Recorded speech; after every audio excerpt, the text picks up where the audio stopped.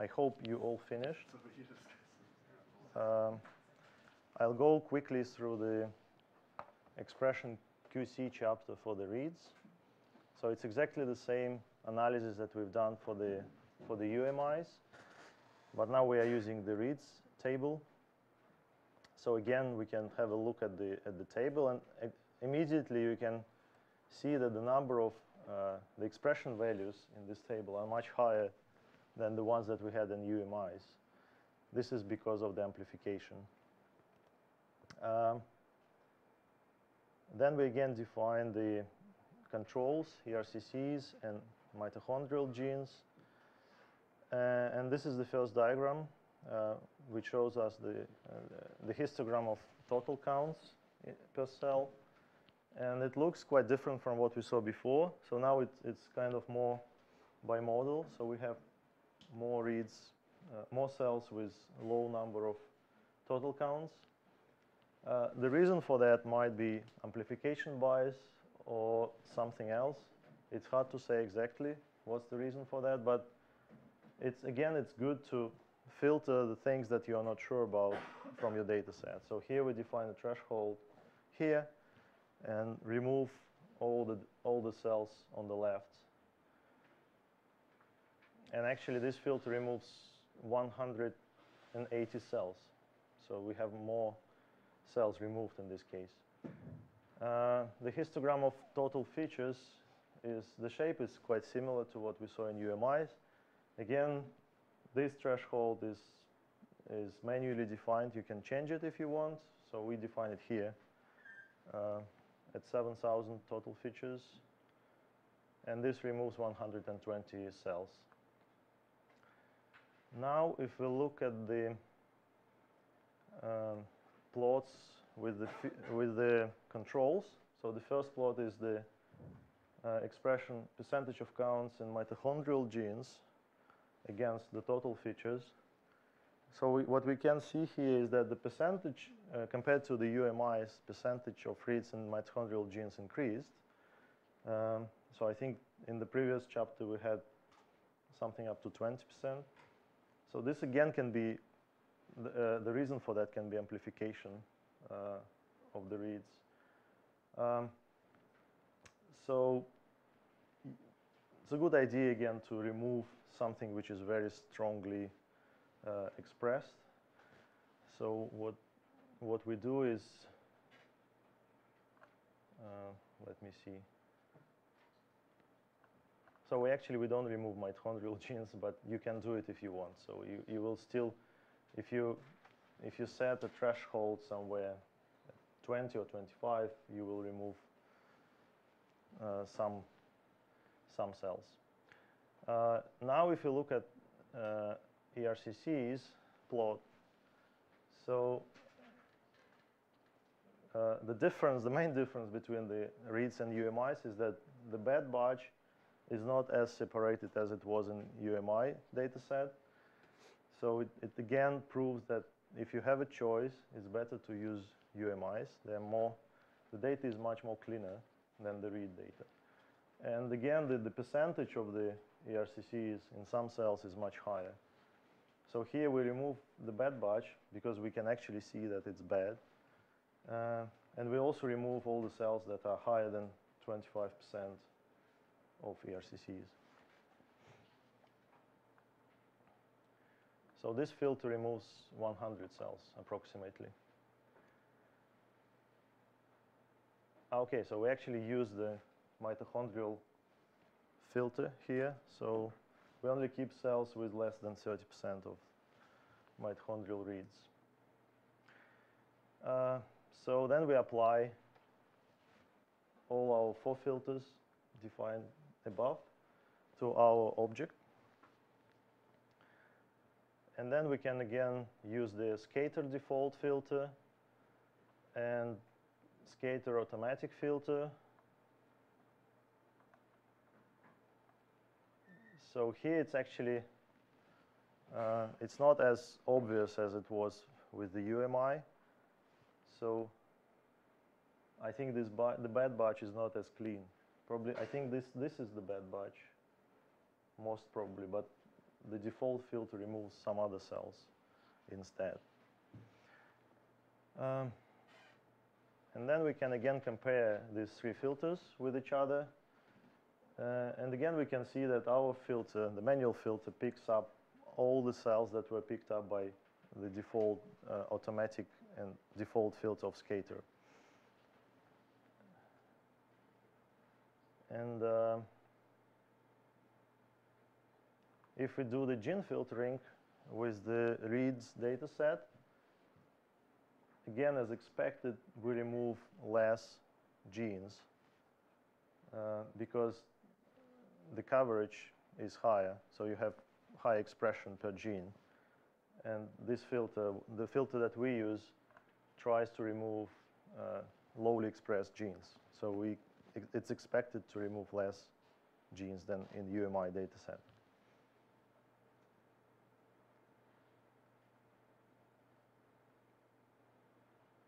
So at the end, when we apply all the filters, we have 600 cells, 605 cells, and about 16,000 genes. And again, please save this data set to this folder because we're going to use it in the next chapters.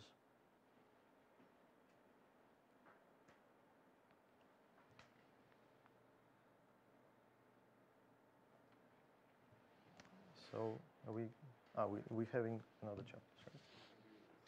Yeah. So do you have any questions? So these are, I think this is it for the quality control. Now we're going to move to the next chapters. Okay, so the next chapter is about data visualization. So we have already seen so far the PCA plots of your data. So this is one way of visualizing your data set. There are some other ways. So as we mentioned before, Skater provides lots of functions to visualize your data. These functions include PCA plots, t-SNE plots, and some other.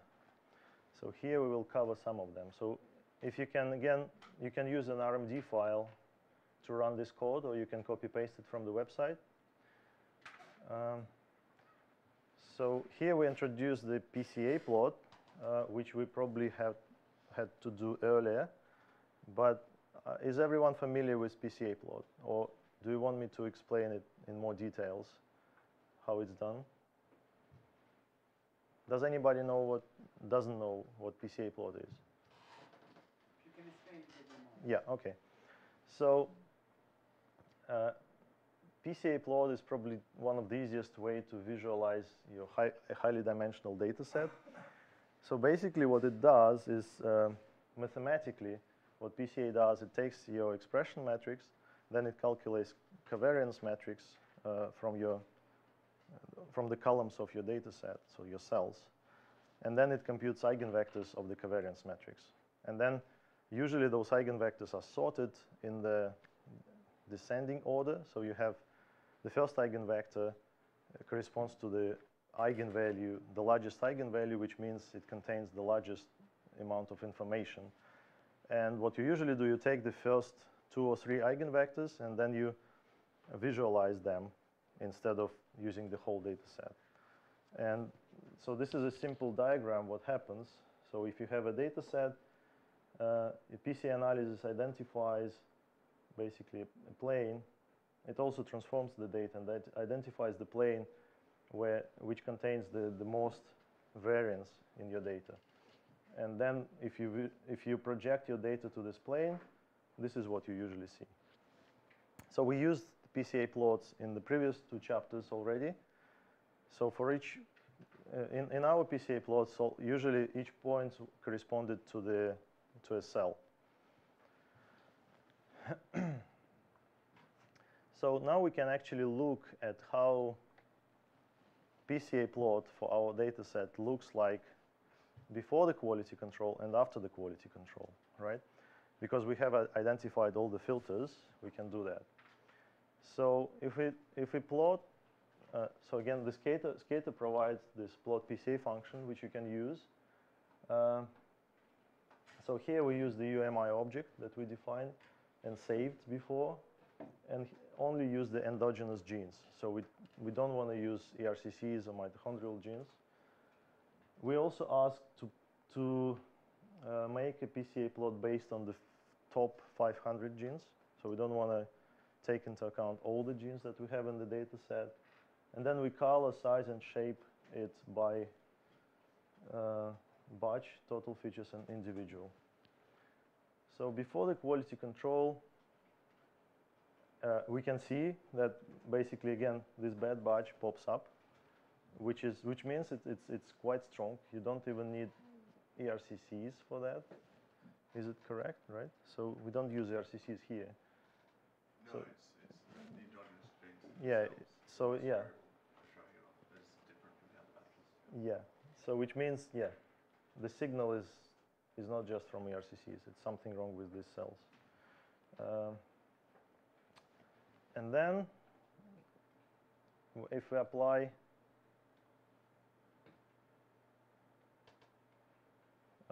quality gene filter and cell filter, so this data set is called UMI-QC. It's different now. What we can see is that basically we still have the orange color here, but as you can see, the bad batch is removed. It's just the colors are the same, but we have one less batch here. And what this plot shows is that the data looks more homogeneous, which is good. So after the quality control, we want to see something homogeneous because we removed all the bad cells.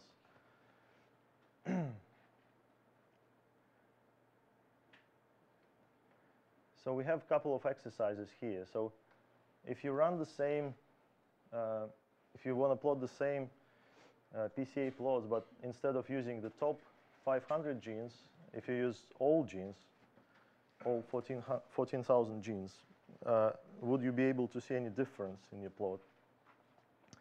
So basically what you need to do is just to just remove this argument from the function here. So we don't want to use 500 top genes.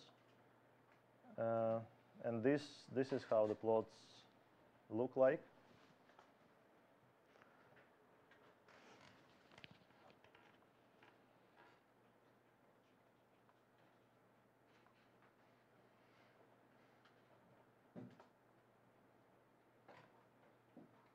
So this is run on the quality control data set. So we don't have a bad batch here. But now we take into account all 14,000 genes. And as you can see, the data set becomes more heterogeneous compared to what we saw before. And then instead, if we use 50 genes, which is even less than 500, again, we can see that everything kind of collapses and becomes more homogeneous. So when you use all the genes in this top plot, the reason for having more heterogeneous plot is probably because you add more noise to your data. The more genes you add, the more noise you have, because Skater selects top 500 genes based on the expression values. So if you add the rest are usually less expressed, and they add more noise to your data.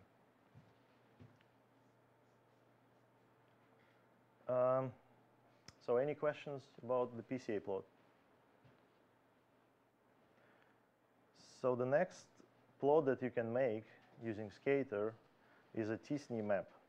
So this approach has become very popular recently, and almost at every conference that you go to in single cell, you will see thousands of t-SNE plots, and people use them quite a lot.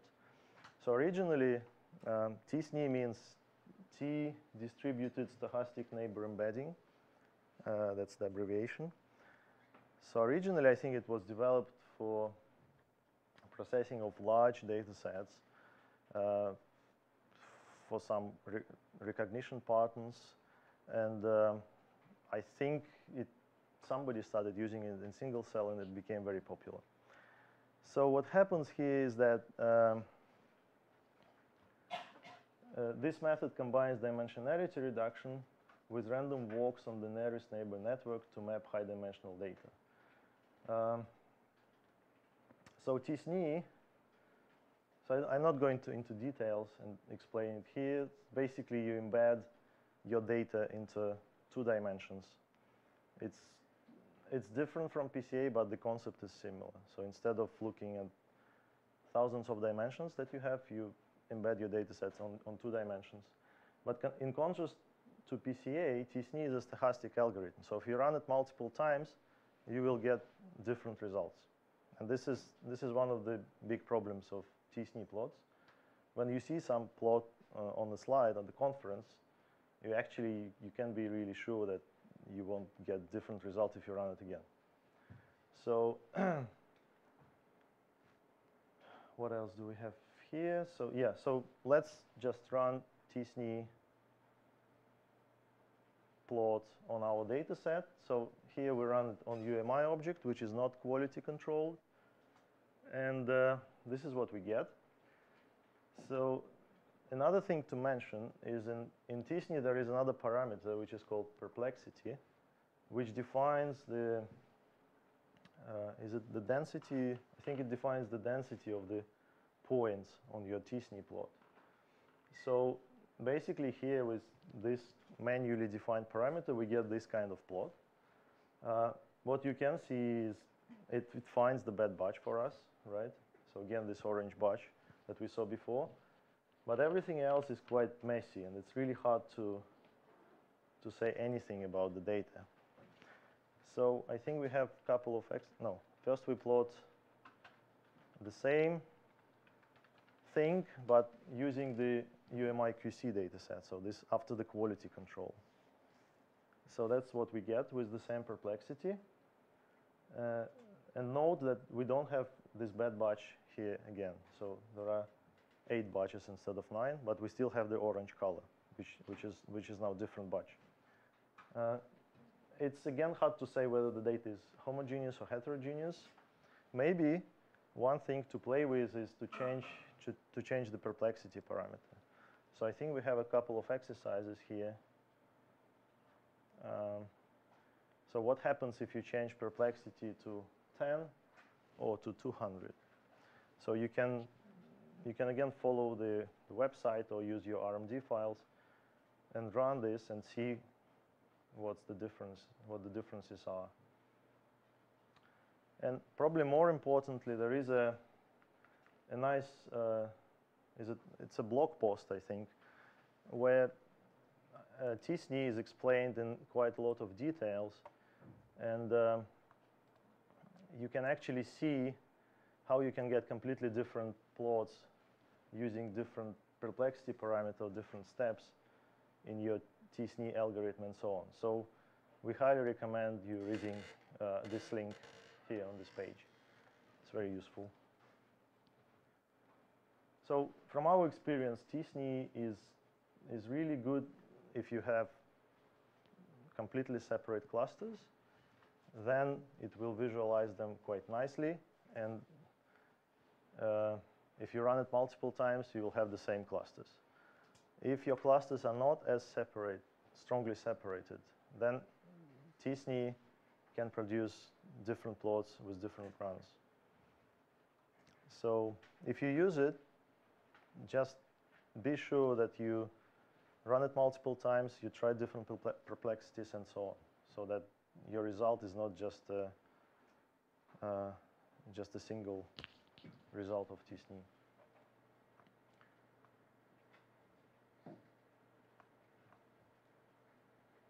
So if we run t-SNE with perplexity 10, we get this plot. And if we run t-SNE with perplexity 200, we get this plot. Again, it's really hard to interpret these plots. But maybe that's because our data is quite homogeneous. As I said, if we had more distinct clusters, the picture would be much better. So now we also have another exercise where you do the same plots for the reads. So we still have like 5 minutes before lunch. I think we will call lunch.